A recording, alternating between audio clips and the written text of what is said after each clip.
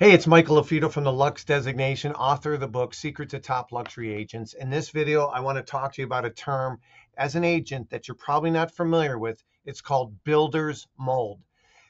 When you represent a buyer, you should understand what builder's mold is. And when you represent a seller, one of the benefits of a pre-home inspection is some things can be identified ahead of time, including builder's mold. So let's talk about, as you know, mold is something that scares a lot of buyers away.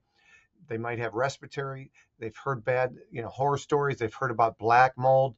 Builder's mold is a term you probably haven't heard of. I was selling a $3.1 million home recently. I got it sold. I represented the seller, but the buyer during the inspection, the inspector said, "You have black mold." We're like, there's no way there's black mold. The home's only 4 years old. We got a mold specialist out. He goes, "No, that's not black mold. That's builder's mold. It's not a big deal. It does need to be addressed." But what happened was, in this case, the house was 4 years old. And when the builder bought the millwork, bought the wood, bought the support beams, in this case, some Douglas fir beams, the wood wasn't treated by the mill company. A lot of times they treat it, they clean it, they treat it. It wasn't. So what happens was, in this case, the attic was very hot because it was over insulated and there was no good ventilation in there. The air ducts were blocked. So on an 80-degree day, it could literally be 110 in the attic.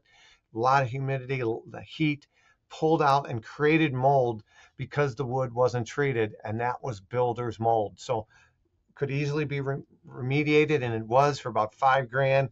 They come in, they spray a white solution, they clean it, they guarantee it for 10 years. That's what builder's mold is. But if you are representing a seller that's thinking about selling, you might encourage a pre-home inspection. And in that inspection, maybe that inspector would look for builder's mold, because it could be a red flag to a buyer, but if taken care of, it shouldn't be a red flag. I'd rather you be proactive than reactive. And as a buyer, if you see the mold, don't panic yet. It could be builder's mold. If this is helpful, please leave us a like, leave us a review. My contact information is below. My name is Michael LaFido. We did just launch one-on-one coaching. Check it out. Go to luxurylistingspecialist.com/consultation. And we look forward to perhaps helping you increase your average sale price and work smarter, not harder. Take care.